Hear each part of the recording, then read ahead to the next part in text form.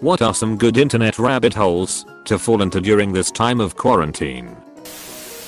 Here link. com/wiki/96022/aspexpep is a list of a couple hundred small homestead skills to build. Make a mallet with a branch and a hatchet. A bit of sewing. Make an adobe brick with mud from the backyard. Sharpen knives and tools. Dry some food. Equals EDITED to fix typus. Good one. I'm going to go though that and see what I can do.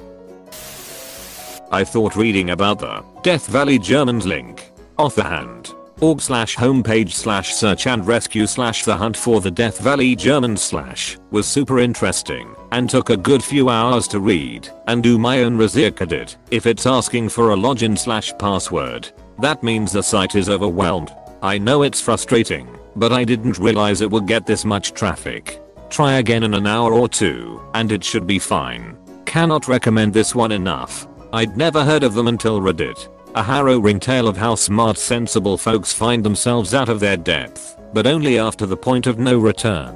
How easy it is to go missing. Yes, this is an absolutely fascinating rabbit hole, starting with a Reddit break in the restroom. I continued reading and reading for hours about them. Fascinating study, and the guy who broke the case has a great in-depth, easy to read write-up of it that is linked in the top comment. Highly recommend. Also related is the case of Geraldine Lage, who stepped off the Appalachian Trail to go to the bathroom, got lost and was never found alive. I recommend the book When You Find My Body, The Disappearance of Geraldine Lage on the Appalachian Trail, which details the story as well as the fantastic search and rescue efforts that were made. There's a 52-page preview available on Google if you want to check it out first. The Rotten Library. Rotten.com/library has an archive of essentially a pre-Wikipedia with hand-written articles on weird stuff, cults, murders, etc. It's cross-linked so it's easy to get lost. It's a relic of when the web was just scattered information with no real way to find it. The Rotten Library was my teenage introduction to so many oddities that today get reposted on Reddit every few months. Edit. Found a mirror. Rotten Library mirror link. Gwern. net/docs/rotten.com/library/index. HTML. Same. I spent so many hours on Rotten.com in my teens. My mum and I were obsessed with it. Opened my mind to a world of stuff. I would have been banned from the computer if either of my parents knew I was on Rotten. Especially since I thought the fuck of the month submissions were so interesting at like 12 years old.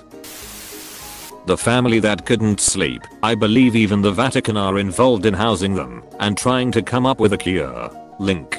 CNN.com/2017/09/19/health/fatal insomnia family curse something's killing me/index. For 200 years a noble Venetian family has suffered from an inherited disease that strikes their members in middle age, stealing their sleep, eating holes in their brains, and ending their lives in a matter of months. In Papua New Guinea, a primitive tribe is nearly obliterated by a sickness whose chief symptom is uncontrollable laughter. Ike. Laughing death or laughing sickness in Papua New Guinea is called Kuru disease. It's a disease caused from eating human remains, particularly the brain. Something to do with a protein which broke down nervous tissue after being eaten. Prions are scary as shit. They can survive extreme temperatures, pressures, acids and strong bases like nothing. The recommended method of destroying them is putting them under intense pressure, heat and exposing them to very strong acids and detergents all at the same time for multiple cycles. This is obviously not possible in the human body, so there are no effective treatments. They can remain infectious for years outside of a host, and not even ionizing radiation affects them.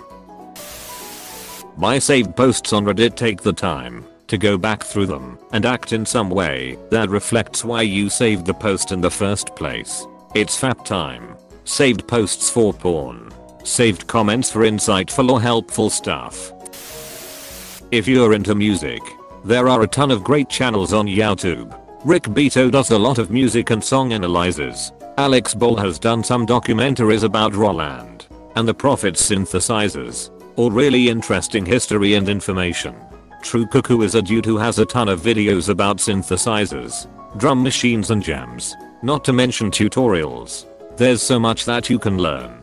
I started with guitar and recently I got into synths and drum machines, and YouTube is a great place to get to learn from plenty of talented people. I missed a ton, but I guess you can do the exploring yourself. Take a look at Adam Nailey if you're into music theory stuff. That channel blew my mind when I discovered it. My 90s TV link. my90stv.com/. This is a fun novelty website where you can easily lose yourself for hours with nostalgia. Basically it uses YouTube videos to simulate watching TV in 90s and allows you to specify the year you want, along with what categories you want to see when you change channels. There is also a \za0 left square bracket my 80s TV link. my80stv.com/\za0 and \za0 a \za0 left square bracket my 70s TV link. my70stv.com/. I love the old HTML look. Absolutely brilliant and nostalgic at the same time. Remember when websites had music playing automatically when opened? I love the old HTML look. Make the internet text-based again.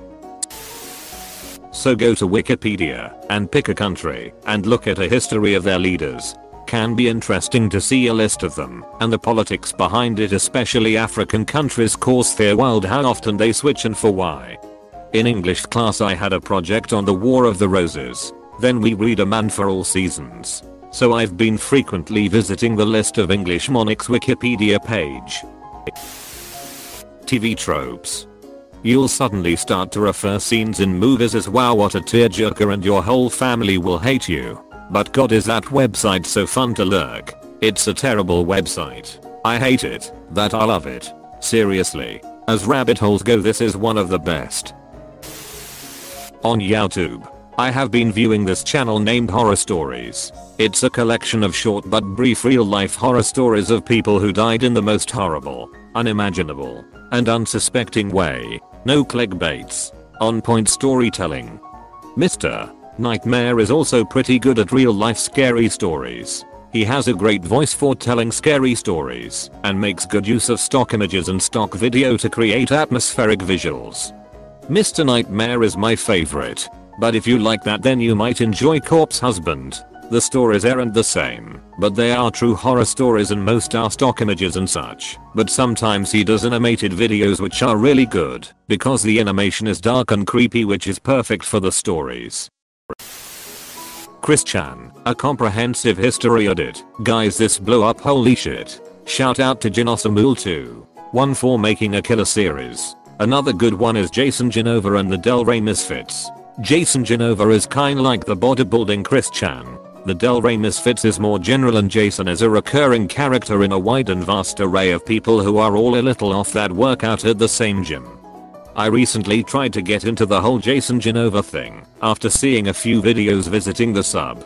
After about 10 minutes reading, I just felt like I wasn't scratching the surface and wouldn't get to grips with the whole saga. Has anyone made like a documentary or some shit? Maybe you could find out what's on the second page of Google. There's a second page. It's known as the dark web. I've been getting into reading about quantum mechanics. I figure if the quarantine lasts a year or two, I still won't understand any of it. One professor at my uni said, if someone tells you that they understand quantum mechanics, they don't. Apostrophe. He was quoting Richard Feynman. If you think you understand quantum mechanics, you don't understand quantum mechanics. Apostrophe. Try researching the Dupont family, not the medical field, innovative part, but the fucked up evil incest haunted house parts. It's hard to find info because billionaires control everything, but it's there. Link. Comthis Maniac has an article on it. Warning, this person is completely insane and for entertainment purposes only. Science channels. From entertaining to informative, science channels have been my favorite types of channels to binge. Source is one of the best at this. Backyard Scientist, Mark Rober, and Slumber Guys to name a few. And if you're up to a mental challenge, go for really heady, concept, theory-laden channels like PBS Spacetime and Quantum Gravity Research. Kurzgesagt Act is also very good. Yes, they just released one on coronavirus bit. All their videos are fantastic. Modern Russian history. Start reading about Rasputin and then go from there. Good stuff. Rara Rasputin Dancing Queen. Russia's greatest love machine. Link. Khan Academy. /link. Khan Academy. I recommend this because it's become obvious that part of the problem right now is how many people didn't do well in school, me included. Big part of why I love this site. Or did not have the opportunity, and thus tune out valuable information they don't understand. I wish more people took advantage of the fact that scholastic information is free or close to it. Just gotta look for it online nowadays. Before the internet you had to be lucky enough to afford education and live in a place where that kind of opportunity was available. Most people in the past didn't get to change their future as easily as we can.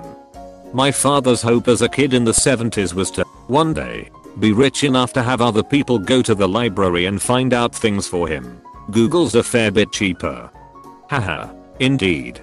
I love the library. My go-to speech to people is, look, I'm a peasant right now, and in the past, I'd have to come across some very lucky event that made me rich for me to pull myself out of that class through education. Now everyone can. But instead we spend our time doing all kinds of dumb shit for likes on social networks. Apostrophe. Hey, thanks for watching, and don't forget to subscribe.